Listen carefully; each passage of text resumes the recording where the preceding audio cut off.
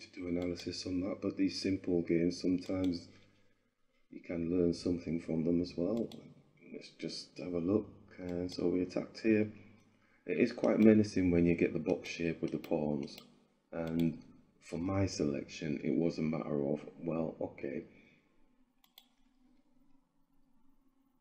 if he takes here, then obviously I can take the queen, but if I'd gone the other way and taken here, it gives them more options to drop either onto our knight. Our knight's got to dance, or they can take here, which is a lot simpler, but it gives them more options, I think, going that way.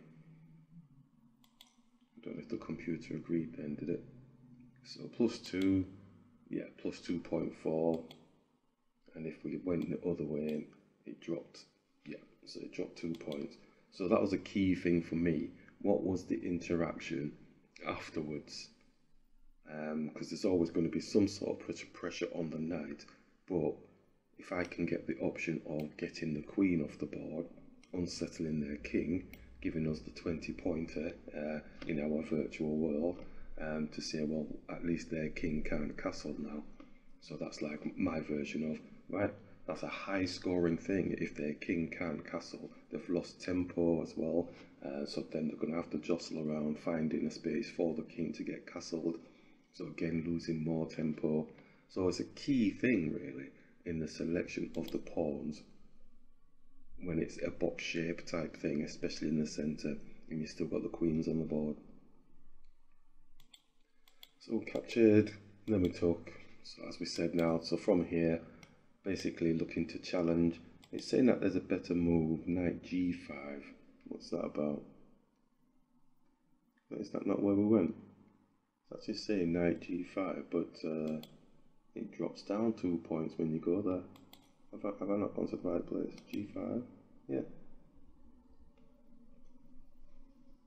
Yeah, so key idea was, yeah, that's nice to have, but if that gets defended, then we can take this pawn here.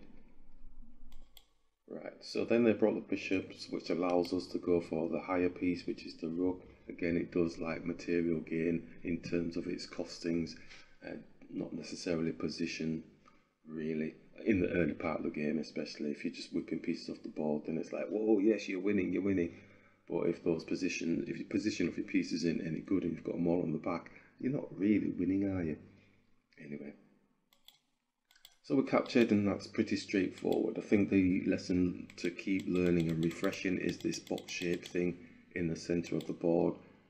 Yeah, or any other place that you're at. Usually it is the center of the board where you kind of see the box shape, and the selection of which one to take, if you were considering taking, really is around what is behind the pawn that has done the capturing. Is it going to give you a bit more benefit? Nice little lesson for myself there again.